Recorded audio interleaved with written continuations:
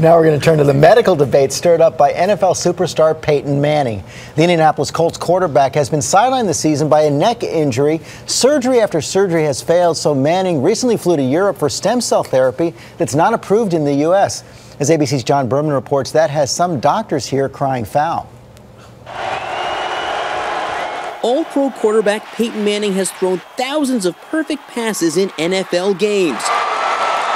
But it's his latest medical Hail Mary that's causing controversy. Manning, out for months with a bulging disc in his neck, reportedly traveled all the way to Europe for experimental, and some say dangerous, adult stem cell therapy. When you leave a well-regulated environment, all bets are off. In treatment that is not approved by the FDA, stem cells are harvested from a healthy part of your body, then injected into the problem area. The hope is they can repair damaged cells. But the problem, some doctors say, is there is simply not enough proof it works for this type of injury. Experimenting on humans or promising things to humans that can't really be delivered, that's not ethical. Manning is one of the game's megastars, clearly desperate to get back on the field.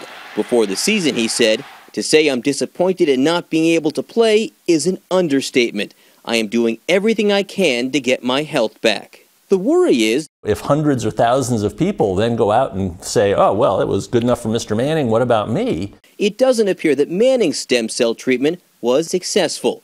He just had his third surgery in 19 months and could be lost for the season. For Good Morning America, John Berman, ABC News.